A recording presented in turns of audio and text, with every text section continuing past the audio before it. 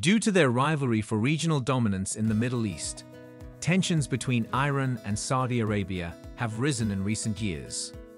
This geopolitical battle has had far-reaching effects on the entire planet, producing a potentially explosive hotspot of conflict.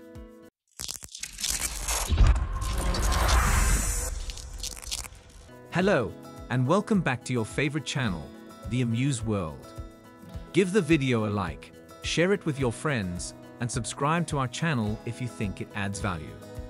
Stay tuned to the end, like this video, and don't forget to subscribe to our channel as we examine how China may dominate the Middle East by exploiting tensions with Saudi Arabia and Iran. Same religion, but conflicting thoughts. Despite the fact that both nations belong to the Muslim world, their perspectives on how to understand Islam and exercise power are radically dissimilar.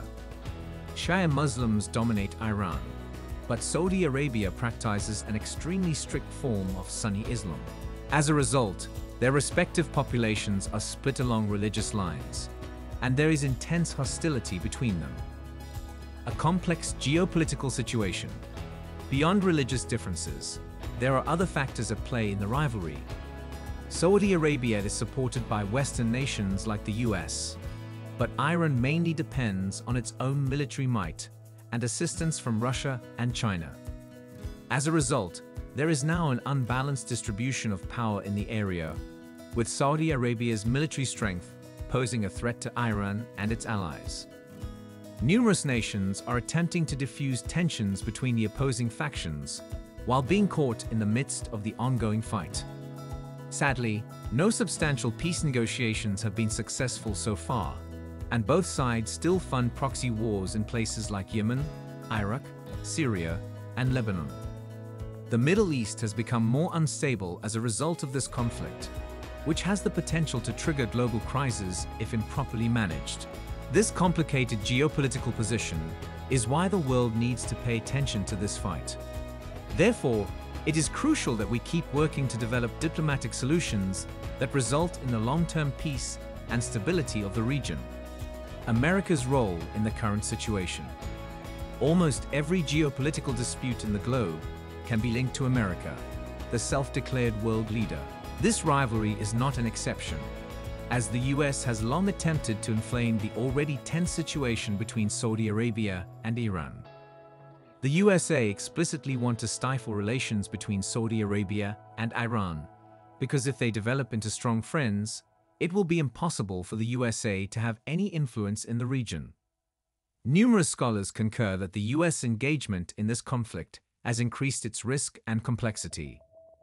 As a result of America's military presence in the region, tensions have risen as both parties see a threat from US actions. Syria and Iraq, which are currently on the verge of being destroyed, are a famous illustration of how the USA has a history of intensifying or even starting conflicts in the Middle East. Nobody is sure why, but America seems to be more preoccupied with Middle Eastern problems than its own. China comes into picture. False reports, according to some analysts, are being circulated throughout Iran in an effort to destabilize it and inflame the conflict between Iranians and Saudis. The USA is quite worried about losing control of the Middle East, and China is steadily fanning the flames. Saudi Arabia may be having second thoughts about the USA. The relationship between Saudi Arabia and China appears to be at its best point in history as a result of the leader of China's recent visits.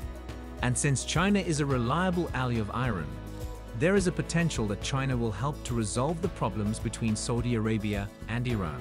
There would be no chance for the US to return to the Middle East conflict if this were to become true.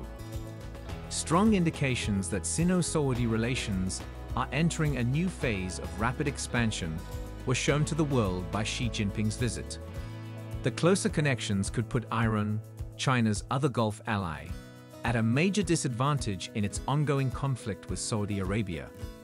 China needs to be careful while dealing with both Saudi Arabia and Iran, because choosing one will generate a commotion and damage their relations with the other. In order to prevent China from becoming involved in the conflict, Beijing makes an effort every few years to maintain its leadership's good reputation diplomatically with both nations. Every nation benefits from this, and China can safeguard its own political and economic interests by doing this. Saudi Arabia has recently emerged as one of Beijing's key friends, despite the fact that China has traditionally enjoyed positive relations with both nations. Some have speculated that Xi's visit to Riyadh in December signifies that China is beginning to take a stand between the two nations. However, China's geopolitical policy isn't that weak, and analysts predict that China will soon start to reduce tensions or at least make an effort to encourage cooperation between Iran and Saudi Arabia. China is aware that the United States can forget about having a comeback in the Middle East if this occurs, since only China has the power and the relationships to achieve so. We hope you enjoyed the video. Let us know what you believe will transpire in the Middle East and whether or not China will become a significant player there. Thank you for watching today's video. Stay tuned for more updates.